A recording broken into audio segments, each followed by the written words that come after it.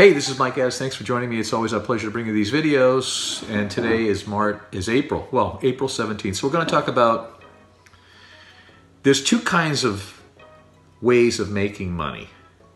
Intellectual and non-intellectual businesses. What? What's that? I'm going to explain it to you, so don't freak out.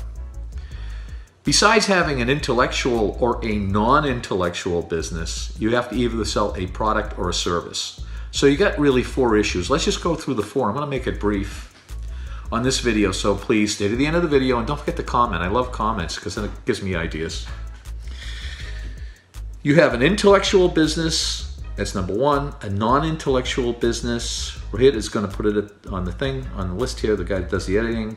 And then you have a product and a service. So you have four ranges. You're not going to get this anywhere on the internet either. Okay? What's an intellectual business? An intellectual business is a business where you actually create something from absolutely nothing and you put that into a theory or a formula that produces income. So if you go to the movie The Big Short, for example, they had the quant, the guy, when they're doing that meeting, he'll show it on the video here, Rohit, and he's the quantitative. What's the quantitative? Well, you have these guys with PhDs and they sit around on Wall Street and they try to figure out how to predict what's going to happen in the stock market when stocks go up or down, and then they put this formula into a computer. I'm just simplifying it, okay? Could take 5,000 hours to figure all this out. Does that make sense? Now there's mathematicians on Wall Street that have created these algorithms and formulas for buying and selling stocks. That's an intellectually created thing. Or people that created this computer where you can actually make this cup or make a car or make anything on a computer, and you can do a model. So you put the information into the computer. It was created out of nothing. Facebook was an intellectual property.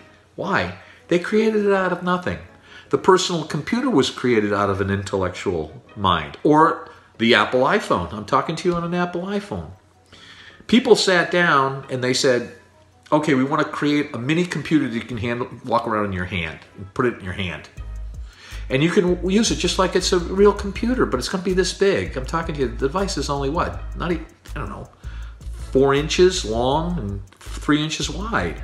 That was intellectually created. Someone created it out of nothing. Steve Jobs said, hey engineers, go create this for me. And this is what I want. This is what I want to see on the phone. Then 13 times later, there's Apple 12. They're going to come out with the Apple 13. You have the product. So that was intellectually created. Does that make sense? McDonald's was intellectually created. Well, not exactly, but the concept of franchising McDonald's, that was kind of an intellectually created concept that Ray Kroc created, and then he bought McDonald's. So you could say that was intellectually created. He said, wow, McDonald's has one location in San Bernardino. I believe that what I could do is I could make 10,000 locations, and he did. And he bought McDonald's out. He paid the McDonald's brothers $1.5 million each. That was intellectually created out of his own brain. My transactions on simultaneous close and real estate, so go look at my videos on simultaneous close, that was an intellectually created model where I sat there one day and I said, I think I would like to create a way that I can buy a piece of real estate and get paid the day I buy it, not sell it. Well, how do you make money unless you sell it? Well, I'm going to sell it simultaneously when I buy. So I'm going to buy and sell it at the same time. Then I had to go through the process of figuring out how the heck to do it. I'm not going to explain it to you on this video. Then you have non-intellectual businesses or opportunities or ways of making money, not creating money. You're making money in non-intellectual. That's the business that I'm in. What's an example of a non-intellectual business? I buy something at one price and I sell it at some place at a different price. Well, aren't you using your intellect to do that? No. It's like shoveling, it's like digging a ditch. I have to go out and hunt and find opportunities that I can buy at a price, purchase it at the price, could be real estate, like the one I'm sitting in. I purchased it for $950, it's worth $1.3 million. So I purchased it for $950,000, it's worth $1.3 million. Next year it's probably going to be worth 1.4 to 1.5. That was not intellectual. I just found it. I hunted for it. Just like a guy goes into the woods, he's starving. He's like these guys up in Alaska, the mountain men. They live in Alaska and they have to go out. If they don't kill the moose or the elk or the deer or whatever they need, they don't get the meat, they're gonna die. That's not intellectual. Most businesses are not intellectual, number one. And number two, most people, especially young people like you, if you're watching this and you're a university student, you're not going to be in the intellectual business for the most part. You are being trained to go out and work for companies, to provide your services in a non-intellectual capacity. Now, this is just video one. So this is going to take 2 or 3 videos, then we may combine them. But I just want you to know before we sign off on this one, I'm going to do a recap for you too, that there are intellectual and non-intellectual ways of making money.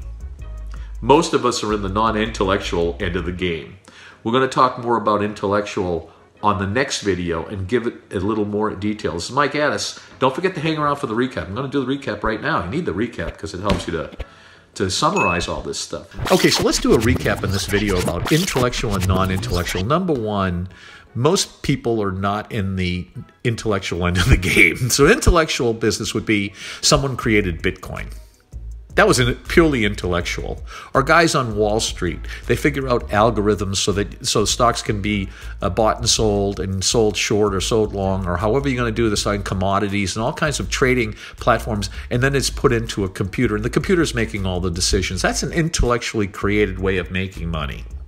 Or my simultaneous close that I showed you, that was intellectually created by me. It may have been created by other people, but I created that formula that works for me. Number one. Number two, most people are in non-intellectual businesses. For example, my non-intellectual business is the asset recovery business. I buy something at one price and I sell it for another. So basically, I'm just hunting around out there to find something that I can get for one price and sell it for a higher price. And I'm looking for big brand names. That's not an intellectual business. Most of my businesses are non-intellectual. You get it? So that's the recap. We'll see you on the next video. Don't forget to hit the comment,